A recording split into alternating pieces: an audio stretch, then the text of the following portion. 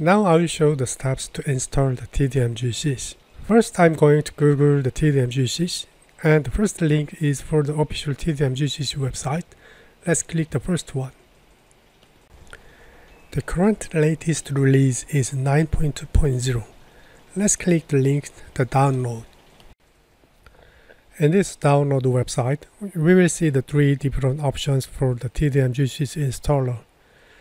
The second one is for the 64-bit GCC compiler, and we will go with this one. After the completion of the download, just double-click the file and run the install program. Let's click the first option, Create, and then we are going to install the 64-bit, the MinGW. It takes a couple of minutes, and then we are going to click the Next. Now we've successfully installed the tdm-gcc. I'm going to check it out in the Windows command line tool.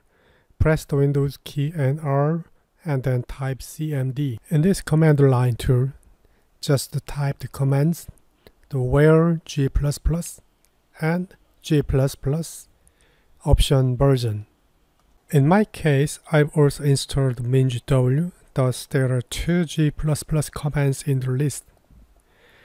If you just install the tdm-gcc, you can see only just one g++ command in the tdm-gcc directory. So I have two g++ commands, and I want to change the path variable so as to use the tdm-gcc as a default value. I'm going to run the system application for changing the path variable. In the taskbar, just type the path, and then we can find the control panel and then click it. Click the environment variables and then click the path in the system variables and then click edit. The last line must be the path for the tdm-gcc in this window.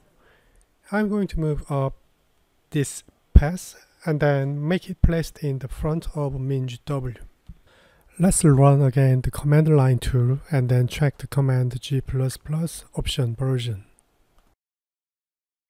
Okay, great. Now tdm-gcc is successfully installed and we can run C++ and G++ command in our Windows system.